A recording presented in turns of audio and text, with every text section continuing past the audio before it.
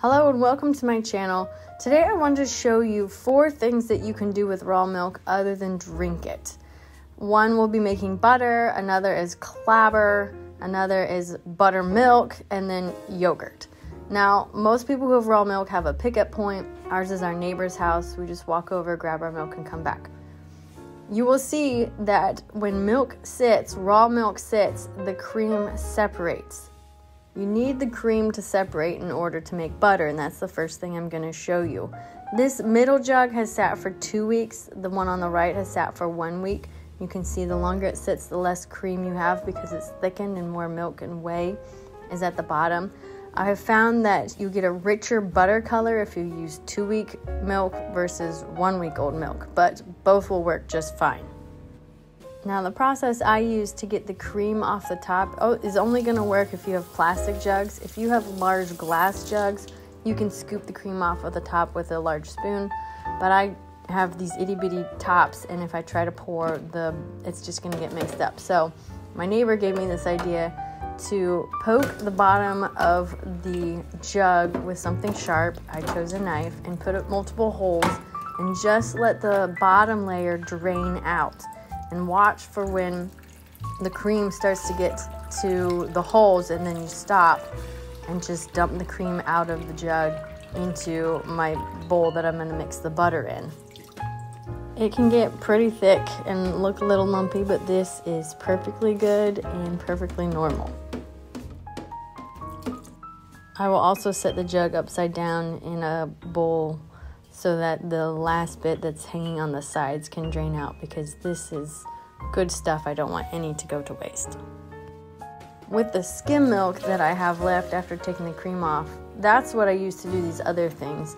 One thing is I just use it to soak my chicken feed so that the chickens can have a little extra treat.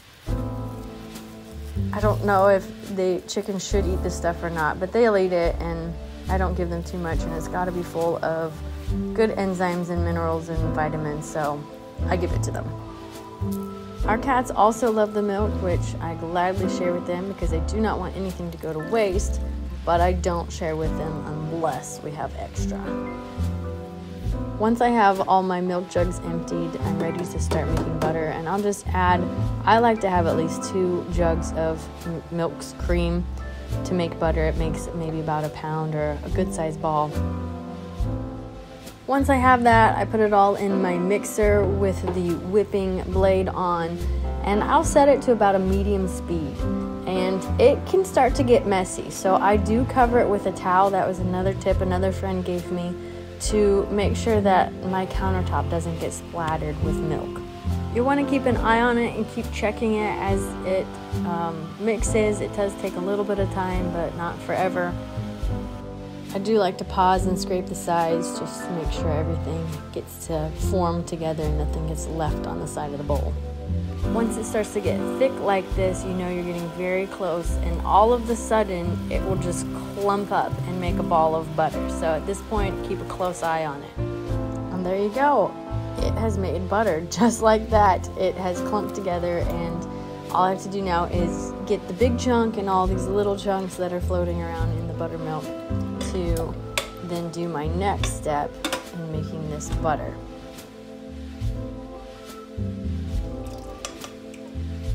This step might seem weird, but it's actually very important. You need to rinse the butter because there are pockets of buttermilk inside the ball of butter, and you need to get those out.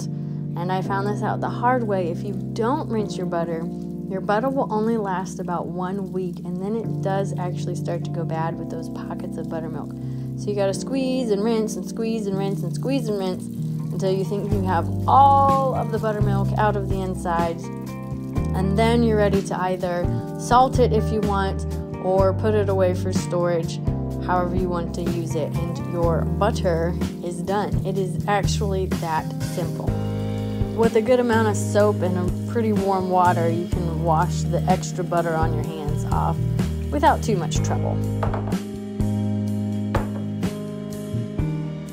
We don't eat butter too quickly in our family, so I'm putting half in the fridge to use right away, and the other half I'm wrapping in saran wrap and then foil to put into the freezer for later. Now after you make butter, there is milk left over in the bowl, and that is what we call buttermilk, which we often will go to the store and buy buttermilk to make buttermilk pancakes. But I save this for my own pancakes, and it makes them very nice and fluffy and delicious. My pancakes look like they have shocked faces looking at you. The third thing that I can do with this raw milk is make milk kefir. Once I fill up the jars, I'll just plop in the little itty bitty kefir grains, and it's supposed to sit on the counter, I think, for about 24 hours. And then you should have milk kefir. I think there is an art to this, and I have only done it once or twice, so I have not figured it out. But this is the basics on how to make milk kefir. Lastly, you can make yogurt with the leftover milk, skim milk from your butter making process. And I just put it in the machine, add the yogurt start pack. You can use a tablespoon or two of already made yogurt if you have that, but I prefer the packets. And to let the machine run, I think I ran this one for 8 hours, and then it made yogurt. You'll notice the top has like a yellow color because there was still some cream left, and that separated up in the top as the yogurt was being made. And you just mix it all in and it's fine. This was pretty runny yogurt, so I let it drain through a cheesecloth for a little bit to try to make it thicker, sweeten it with some maple syrup, add some granola and chow down. And it was okay, but because it was older milk, it was fairly sour. So I think this would be better with fresh milk, but this is one way to use up the leftover milk from making butter. And lastly, a bonus thing you can do with raw milk is let it sit on the counter as is and let it clabber. It pretty much means turn into yogurt without the start. It should just do it itself and thicken. This took a couple days to clabber, and you can eat this. It's safe, it's fine, but we don't. I don't like the taste, the flavor. We just give it to the animals. All this talk about breakfast foods puts me in the mood for some sizzling bacon or some fresh toast with butter. Well, thank you for watching my video today. I hope you enjoyed it and learned something about raw milk and the things you can do with it. And I will see you in the next video.